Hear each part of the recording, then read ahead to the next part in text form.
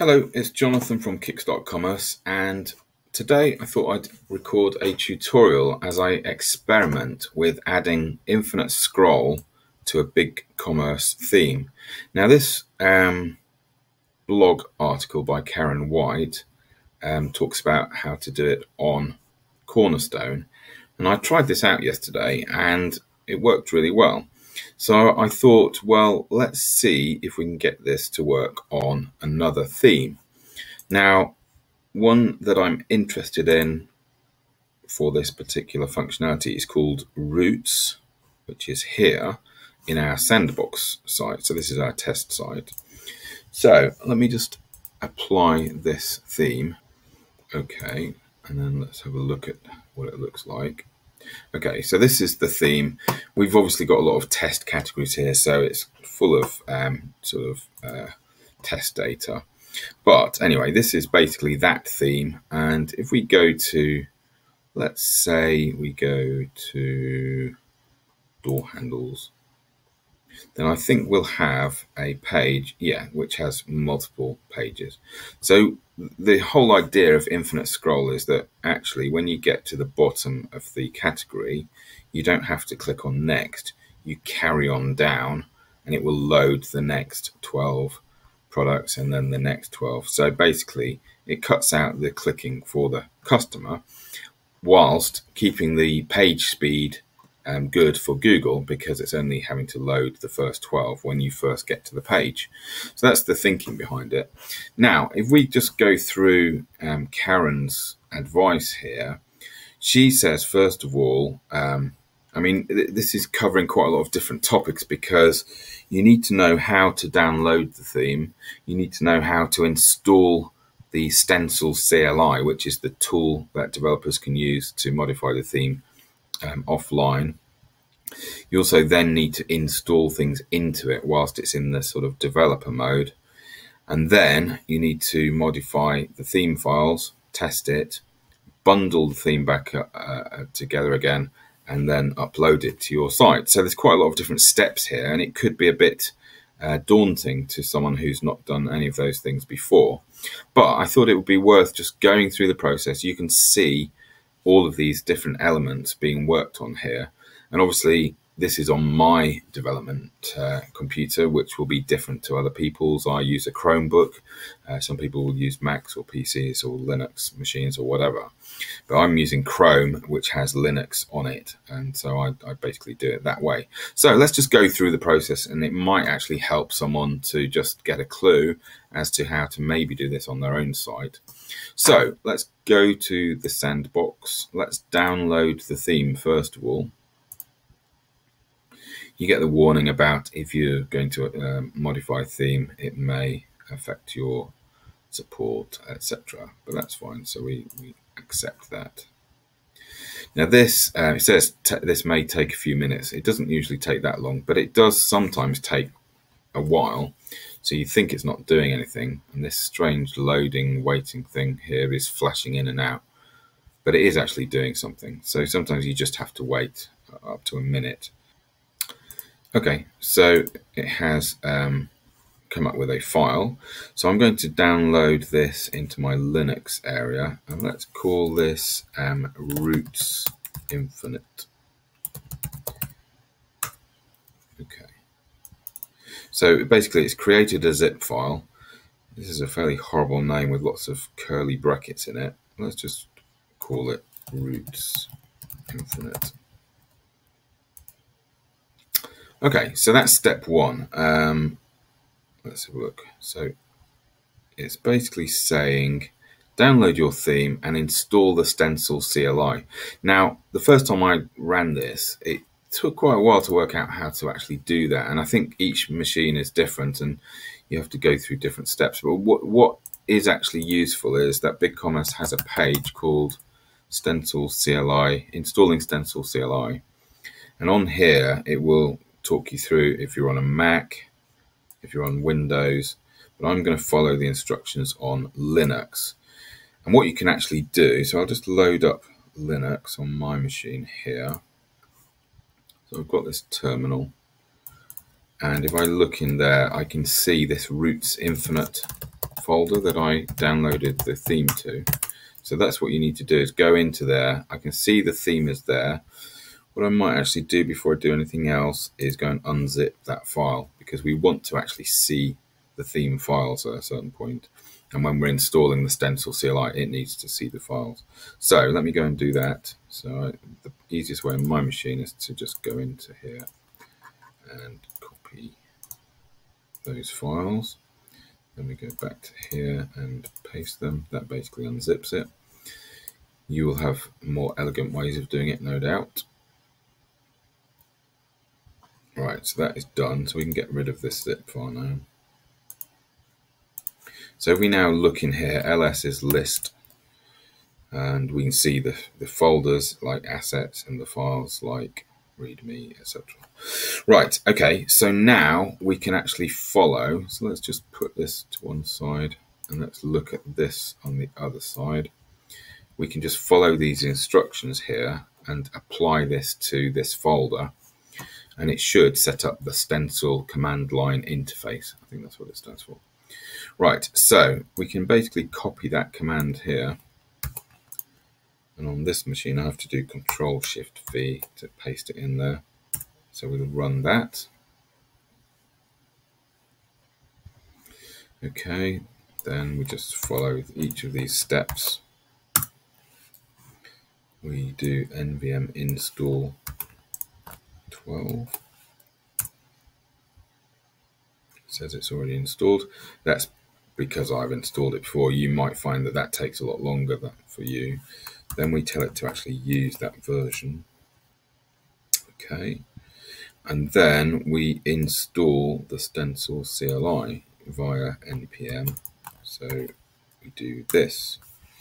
Now this can take a while, and you do get some fairly sort of worrying messages in here saying there's a warning here that this particular bit is deprecated, meaning it's out of date or not used anymore.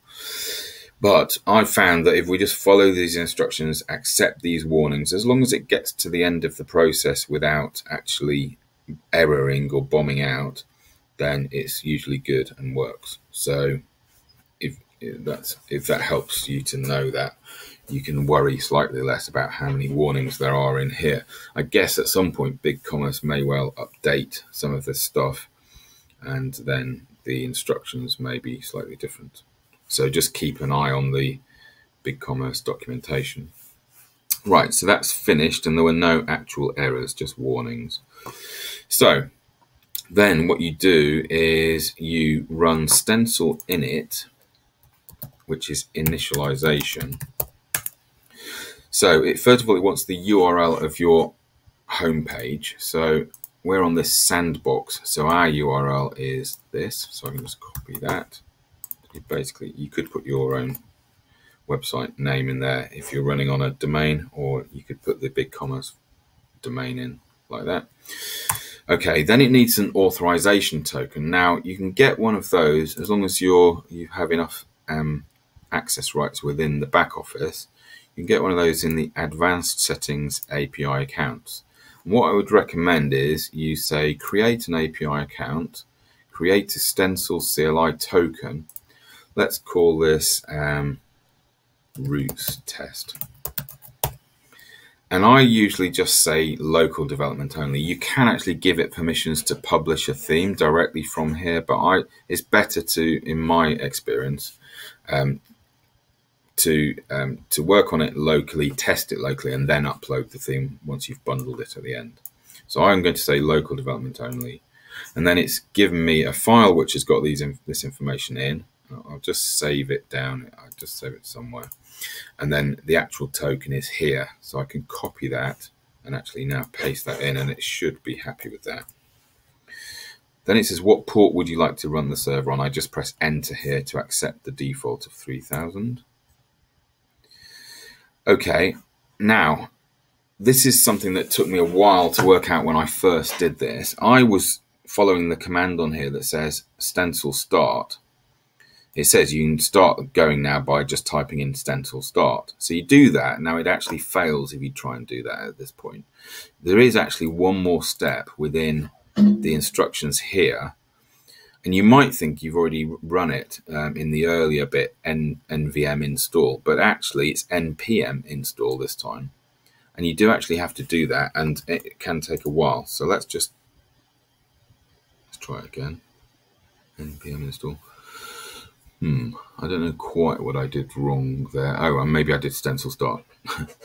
So, okay, so npm install. So it's now actually doing what I was expecting. So it's now installing lots of other things. It's got lots of these warnings again. But again, don't worry about it as long as it doesn't actually error. Okay, so this is just finished, and it's come up with all sorts of warnings, vulnerabilities, whatever. But it's not actually crashed, and so it has got to the end. So I believe now that if I do stencil start here, we should find the Bigcommerce logo comes up. And then what I tend to do is look at this external address here, copy that, and then go and see if I can run it in the browser. And if it runs, then it's working. This is saying that it's watching files. This is loading. It will often load a little bit slower, but the quite amazing thing about this is it goes and gets the live data from your website to pull through the categories, the product information, etc. So this is a local copy where we can now work on the theme files. We're looking at real product data and category data, and so this is actually quite a good thing. So that all looks good, and if we go to door handles, we should see what we saw before, but we are locally running rather than on the actual website. Now, sometimes if it crashes, you might find this crashes sometimes. You can just do stencil start again, and it will bring it back up. So I've found that quite often it will crash on the first time you load a page, and then it's okay after that. So, right, so we've got our pages here. So let's go back to Karen's article. So she's saying install Stencil CLI, which we've done. And then it says install the infinite scroll plugin. Now, I'm not a massive developer. I'm not a programmer by trade. I know some programming. I've done some coding, but I'm not really a developer. So, this is all a bit scary if you're not a developer, but this does seem to work when I tested it on Cornerstone. So let's see how far we get with this theme. So it's basically saying run this command from your Stencil CLI command line. So basically or your Linux command line in my case. Let's just break out of that. So we're still in that folder. So I'm going to actually just put that command there. npm install save infinite scroll. So that should install the infinite scroll package. And I think if you actually open this in a new tab, it takes you it's basically a bit of code that is available, is sort of open source. And this is what's being used in this particular example. So it's installing it here. You can actually see this sort of progress bar.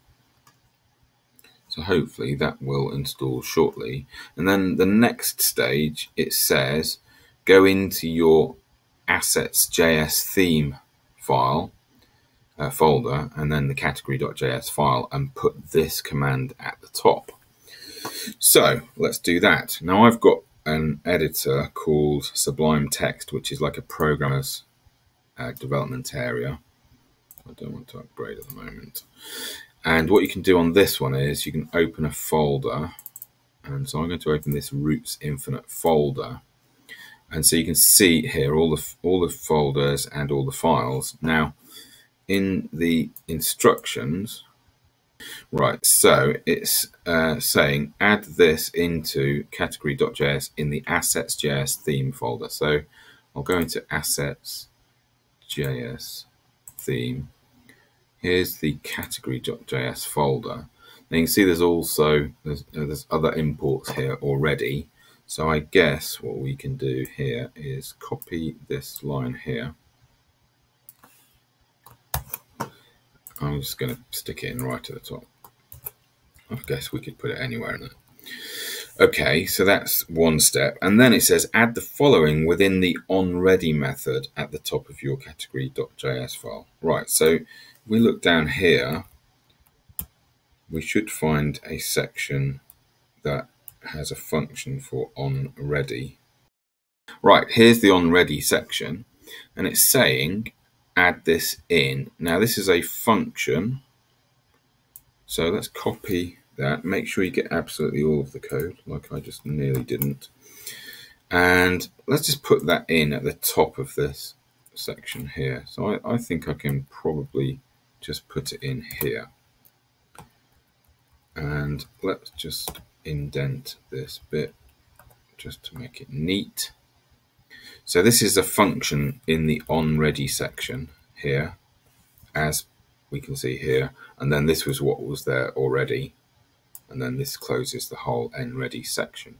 So that should be okay. And this referring to infinite scroll. The only other thing that might need to change here is whether these element identifiers are different in this theme than they are in Cornerstone. So we may have to come and modify this. And that's basically what Karen is saying in this article, saying that the LM variable is the class for the container that holds the products. Here we're providing the class for the UL, blah, blah, blah. So, but let's see if this just works first of all. Then the other thing she suggests is that we then also want to hide the page numbers if it's a category. So we could try adding this in as it is into the footer.html file. So let me just save this category.js file now. So that's saved. Let's go and try and find the footer.html now. If I'm not mistaken, that's likely to be in templates, components, common. Right, so we've got a footer one here. Sometimes there's a custom version of this, but I don't think we've got a custom version there. So let's just go into footer. Right, and it says just put this into your footer.html file. So I'm guessing we could again just put it at the top. I'm sure if you're an advanced programmer, you'd have some ideas about where you wanted to actually put this. But I'm going to put it here. And let's see if that works. So what that should do is saying if it's a category page, make this style change, which is basically saying if it's a page number list, pagination list, don't display it. So this worked in Cornerstone. Whether it will work here or not, we will find out shortly. So, okay, so that's when you've actually modified the files in here, it should show up immediately in our offline version. So let's refresh this page. Right, yes. So now we can't see it because we need to run Stencil again. So let's go back to our command line because we broke out of there in order to install the infinite scroll. So we do Stencil start again.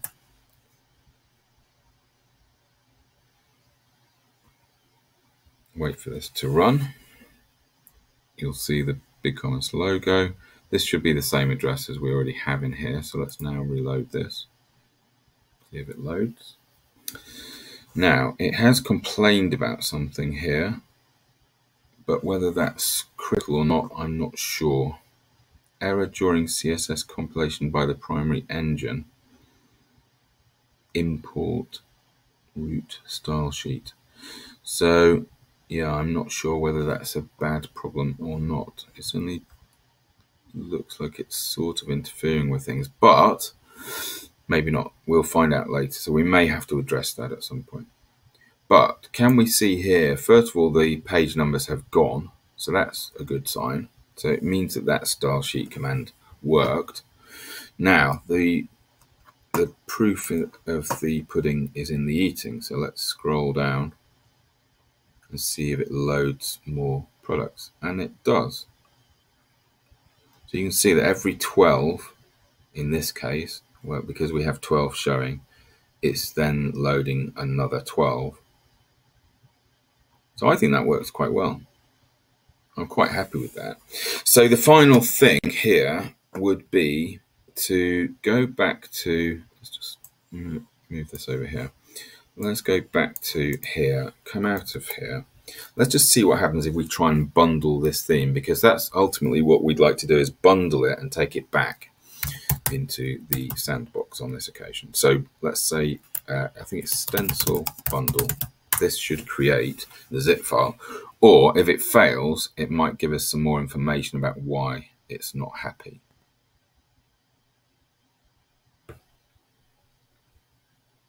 Now this is a theme that has been customized before by someone else, so I don't know what other things are in there that aren't quite right, and I'm tempted to not change them at this stage if this will bundle itself okay, because it does run okay on the live website. Okay, so that's finished, and it did seem to succeed, so that's good, and it's created a file called roots customized v1 blah blah blah .zip. So if we do ls store.zip, we can see that's where it is. I might just rename that. Do move that to roots infinite.zip. Right, so let's go back to our sandbox now, and we can hopefully upload this directly into the themes area. So basically, we need to check we've got enough room for it. I think we have. There's a limit to the number of themes you can have in here, and it's something along the lines of maybe 20, something like that. But here we have 12, so I think we're okay. Right, so let's upload this theme. It's in my Linux area. It's in Roots Infinite, and it's Roots Infinite here. So let's upload it and let it process it. Whilst that's processing, you can see here I did one on Cornerstone. This was the test I did on Cornerstone, and I called it inf scroll. So let's just have a look now. This one, we'll just rename it and call it roots inf scroll, something like that.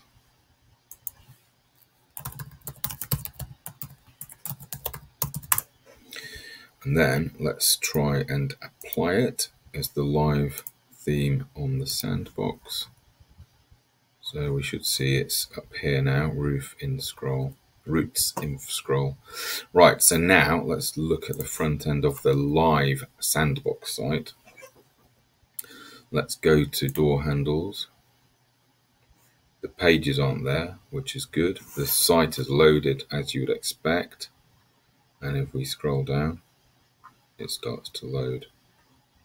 So that all looks pretty good. So I'm going to leave that with you. Hopefully there's some pointers in there that might help you to see how you might implement that on your own store if that's something of interest. Okay, until next time, bye for now.